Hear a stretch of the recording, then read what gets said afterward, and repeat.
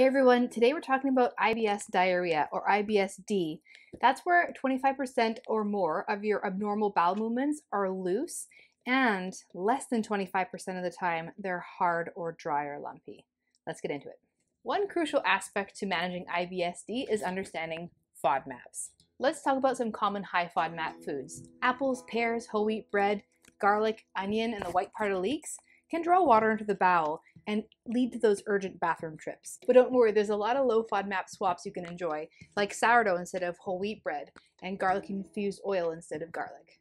As IBS is now considered a DGBI, a disorder of the gut-brain interaction, taking the time every day to calm the nervous system, such as gut-directed hypnotherapy, can go far to help manage symptoms. Sometimes, supplements like soluble fiber therapy can help slow down the gut. There are also medications like eloxatiline and rifaximin that can help slow down the gut and modulate the gut microbiome respectively, and also help with bloating and other symptoms. Just be sure to discuss with your doctor. Remember, IBS-D requires a multimodal approach, combining diet, supplements, medications, and psychotherapies. It's all about finding what works best for you. Follow the Canadian Digestive Health Foundation for more tips. See you later.